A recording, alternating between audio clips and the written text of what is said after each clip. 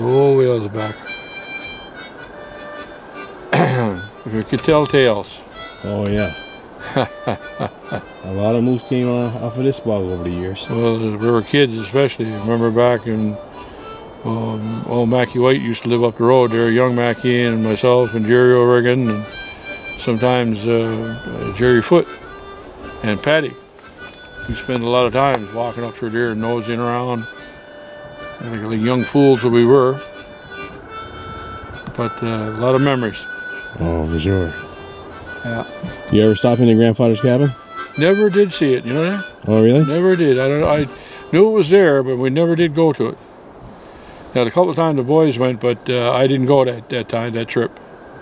Well, I remember when old Steve White used to have a camp down here. Yeah, it was my uncle. Yeah, I remember him really good. He died in that camp. Yeah, I know. Yeah, that camp, remember that. I wasn't very old. No. But, well, of course, all that crowd, the old man and your grandfather and all that bunch, you all hung around together for years, you know. Yeah. You know, between a few card games and a few swallies. Yeah, for sure. And a few tall tales. Yeah. Yeah. Yeah, a lot of stories were told. Especially the old. Well, you know what? They could tell stories back then. Oh, and so some of them was really true too. And we've lost that ability. Yeah. You know, we've got so much other entertainment. Back then, story time was, you know, stories told around the supper table and in the evenings. Right. Or if you sit down even by the brook having a cup of tea, you know, the stories. But there's still a few tales, but not like it was back then. No, and people have lost their ability to tell a good tale. Well, I can remember your grandfather. We used to call him, nickname him Laughing Charlie. I remember that he used to walk from home there, and I don't know which way he come across country, but he used to walk the Irish River. Oh, yes. And it's still, to this day, I don't know if he done it in one day or he went up and he stayed overnight or what. But he used to do some walking. Oh, yes. Jeez. Try to catch up with them little tiny short legs. He'd walk to he'd walk to Deer Lake in 2 days. One night spent. Jeez. He'd sleep one night on the walk. And he used to go there and cut wood, pulpwood. Yeah. Yeah. I know. But they had no choice. There was no such thing as transportation then. No. If you had a horse, you were a millionaire. Yeah. Yeah, it looks like there's one just down over here, huh? Moose? Bottom part of the bog here, just in the dark green section down below. Yeah. Yeah, definitely she baby there. There's the lone stranger. We knew we went somewhere.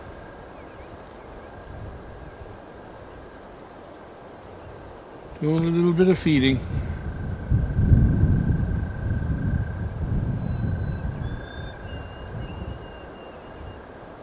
I have seen hundreds upon hundreds of moose here on this bog over the years.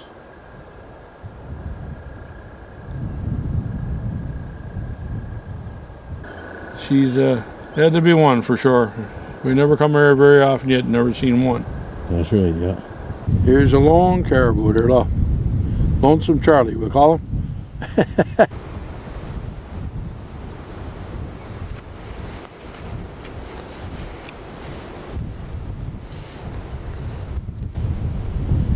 had something white to wave at it. A lot of times that'll bring them right over.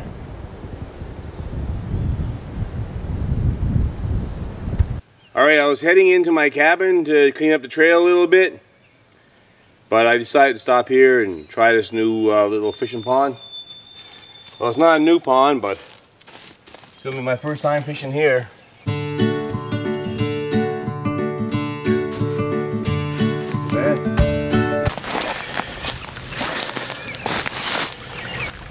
So here's the fish I just caught. following that time. We'll go back.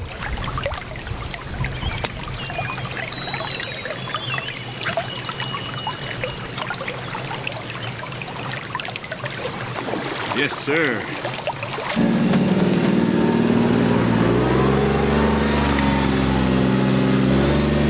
After catching a quick feed of trout, it's time to head over to see if I can make it into the cabin site.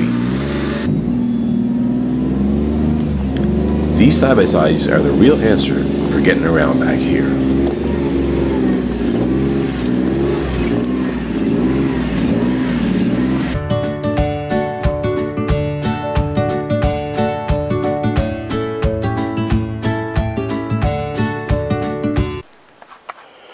Okay, so that's the only tree that has to come down. It's right in the trail. That one will have to come down. But unfortunately,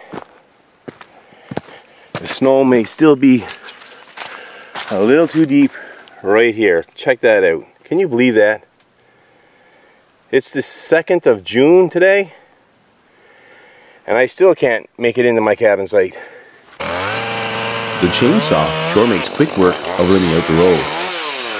I forgot my chainsaw helmet and ear defenders, so I have to keep the cutting to a minimum.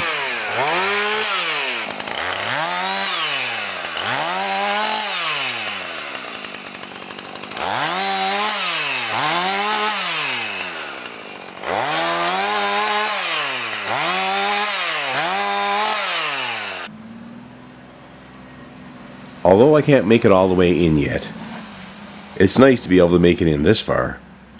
I'll give it about another 5 days before I try again. And I'm sure by then I'll be able to make it all the way into the cabin site.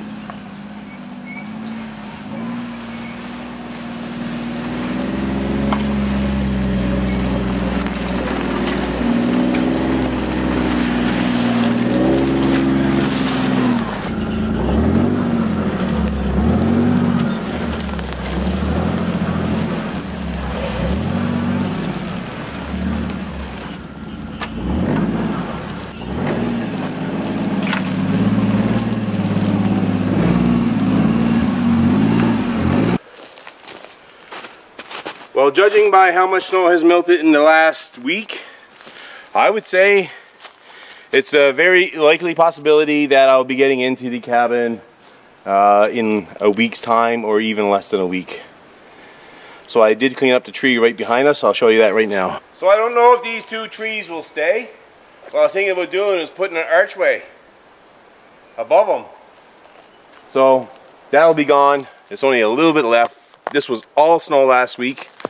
7 days ago, this was full of snow, 2.5, 3 feet deep. So yeah, that'll be gone. That'll be gone in 4 or 5 days, I think.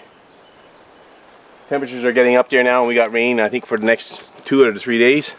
So I hope you liked this video. If you did, give it a thumbs up. Subscribe if you already haven't done so. And you're going to see a lot more of the cabin building process.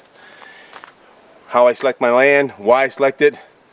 And I will document the entire build from the floor to the ceiling, from floor to roof.